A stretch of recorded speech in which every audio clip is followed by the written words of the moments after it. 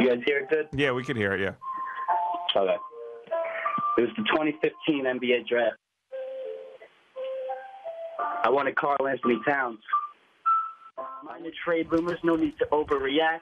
Our last year we're losing and you couldn't adapt. All right, Jason, hold on a second. I have to stop you here because I can't believe this is happening. So you can hear me now, Jason? Stop the beat in the background. You can hear me all right?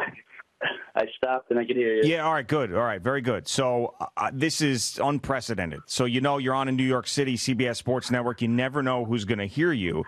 Eminem has called in. All right, now he heard your rap. He has called into the show.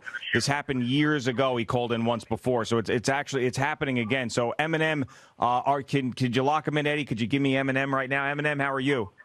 Oh, hey guys, how you doing? Yo. What's up, dog? What'd you think of Jason's rap? You called in. You must have thought something of it.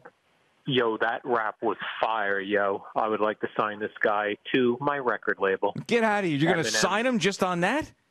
Shady Records, ever hear of it? Am I being jamboozled?